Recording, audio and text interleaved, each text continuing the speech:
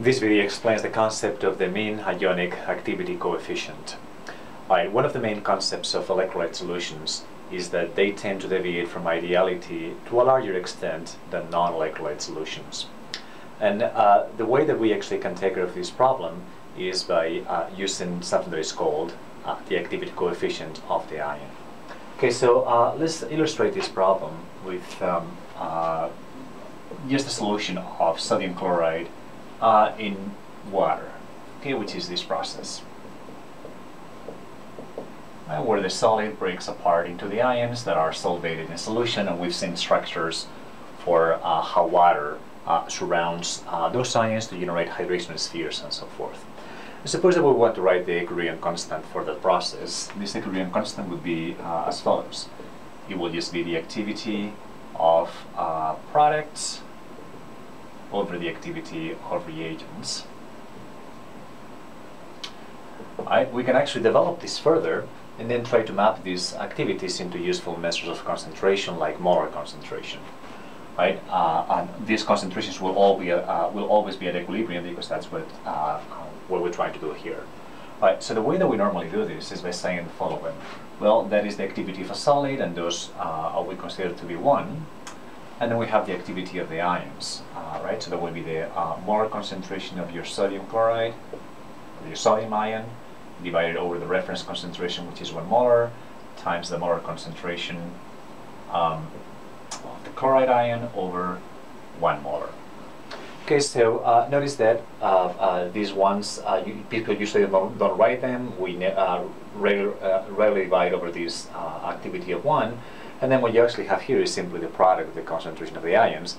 That's actually what you have learned in analytical chemistry as the solubility product of the salt.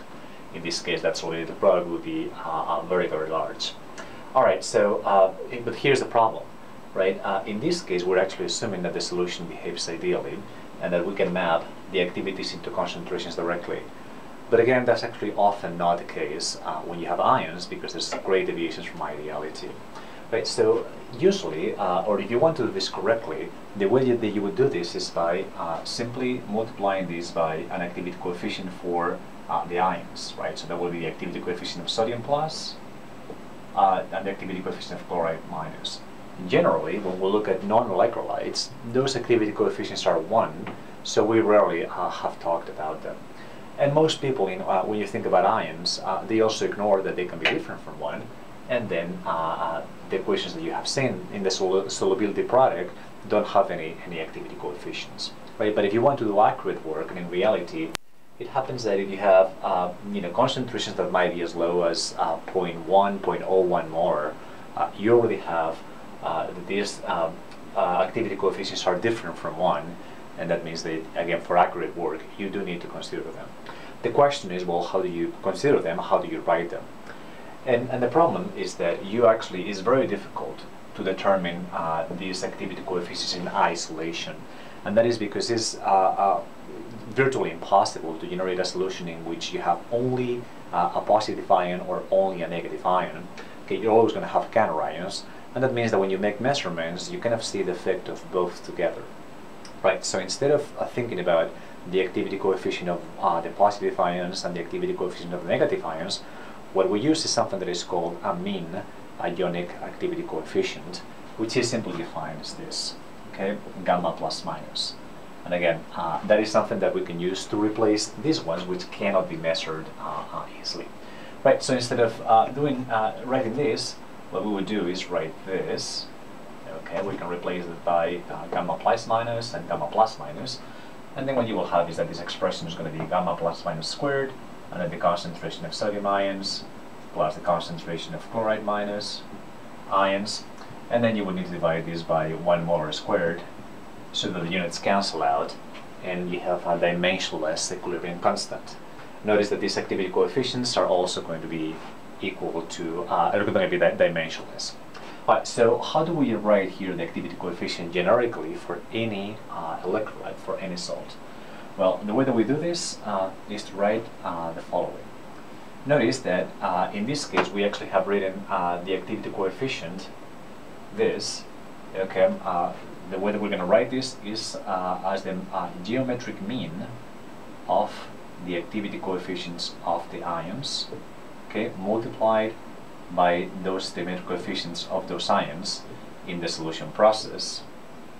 Okay, so let's actually try to unpack what this is.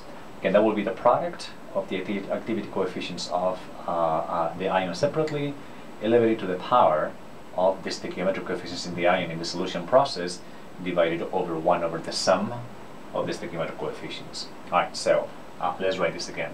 Notice that this is going to be sodium plus, nu plus would be the stoichiometric coefficient of the sodium ion in the electrolyte.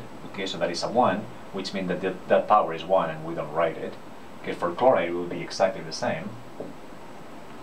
Alright, and notice that again the stoichiometric coefficient of the chloride is 1, so that power will be 1. And then you just have to divide over the sum of these two stoichiometric coefficients at what this nu is. Okay, and that is going to be 1 over 2. Okay, so that is what the mean ionic activity coefficient is.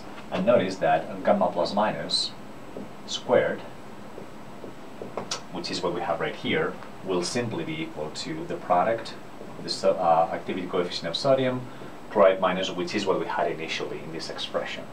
Okay, and again notice that is just the geometric mean. It's not the arithmetic mean, but the geometric mean of the activity coefficients of those two ions. Right, let's do this for a slightly different salt so that you can see how this works in a more general way. Okay, so suppose that the salt is not now sodium chloride by sodium carbonate. Okay, so you'll have sodium carbonate, which is a solid, and that dissociates into the following. Right, notice that you're going to have 2 sodium ions for each carbonate ion. Okay, so there's going to be 2 sodium ions in aqueous solution plus carbonate 2 minus ion in aqueous solution. Right, so the idea would be, can you please calculate what the mean ionic activity coefficient for the carbonate, sodium carbonate is?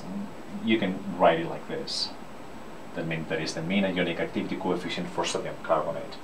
Well, again, that is going to be the geometric mean of the ions. Notice that in solution, you're going to have twice as many sodium ions as carbonate ions, right? So that should factor in somehow into this calculation. Well, the way that that factors in is with the powers. Okay? Notice that now that will be the power of 2. Okay, and for carbonate, that will be just the power of 1. So notice that when you're calculating this activity coefficient, right, this activity coefficient for the sodium ion factors in more strongly than that for the carbonate ion, and again that has to do with the fact that you have twice as many or more sodium ions in solution than you have carbonate ions. Now the sum of the stoichiometric coefficients would be 3, so that is the cubic root of the product of these activity coefficients to that power. Okay, so this is the concept of the mean ionic activity coefficients. Now you could use those in calculations of maybe equilibrium constants or perhaps osmotic pressure measurements for a solution of this salt, in which every time that you write the concentration of the ions, you will need to multiply by the mean ionic activity coefficient to make the calculations accurate. In the next video, we're actually going to compute this number explicitly using the Debye-Hickel theory of electrolytes.